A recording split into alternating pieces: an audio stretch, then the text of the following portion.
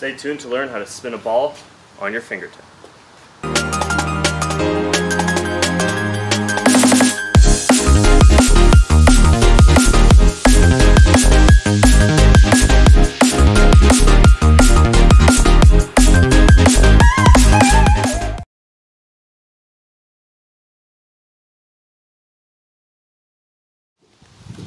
Okay, so how I usually start with one hand and just give it a nice spin. And then when I spin it like this, I aim for the spot that's not spinning as much. So if you look at it, you see how the outside of it spins real fast, but there's a spot underneath where it spins kind of slow. I don't know if you can see on the camera, but basically the ball is spinning really fast here, and then this spot doesn't move. So what I'm trying to do is when I'm spinning the ball, I try and catch it with my finger, but not catching it so I'm poking it like that, because then it loses its spin. I want to catch it on the way down.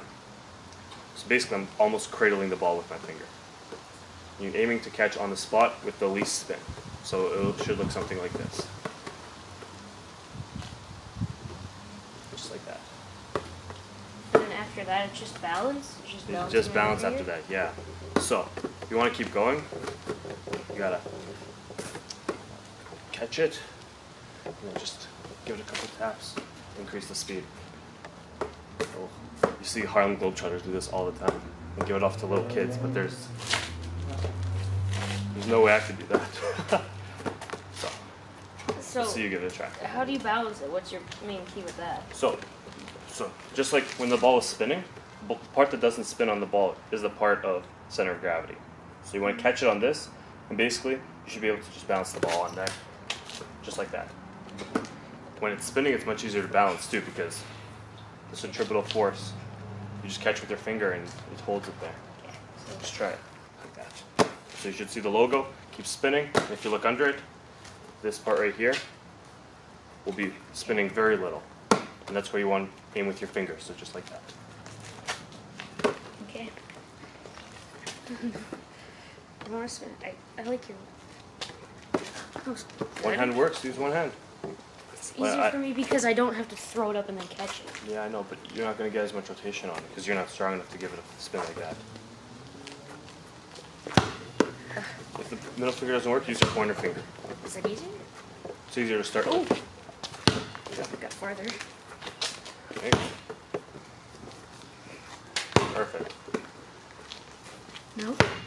If you do want to catch it here, I'll show you the one behind the technique. So I can palm the ball, but when I palm it, I just give it a twist, and it just goes into full rotation. When it does this, it's pretty much very easy to just catch the ball off of one spin, like this. Yeah, okay, I understand that. Like that. But when you're starting to spin the ball, I recommend just finding that spot and then catching it. Okay. Just try to throw it up too. Don't throw it forward. Yeah, exactly. Much better. Two not balanced Also, things. I noticed when you're catching the ball, you're catching it flat like this. You're almost never going to be able to spin the ball on your finger like this. Try to keep it pointed up. So when you catch the ball, up, like that. Okay. And then it's just feeling the ball. You're falling one way, try to catch it that way. There you go. See if you can get 3 seconds. 2. Oh. There you go. That was good. That was good. I'm gonna start back when I run into you. Again, a little higher. Start closer and spin it towards yourself if that helps. There you go. Let's try. Yeah, there you go. Perfect. That was good. You caught it that time perfectly. The point is trying to get as much spin on it as possible. You're trying to get it so it spins as hard as you can. You're not trying to throw it to the moon. You're just trying to spin it as hard as you can. And then from that point, it's just a matter of catching it. There you go. Now you're getting it. Getting close. Getting better. Still not great though. And with me, it was just years of practicing. You had nothing to do, just practice this and...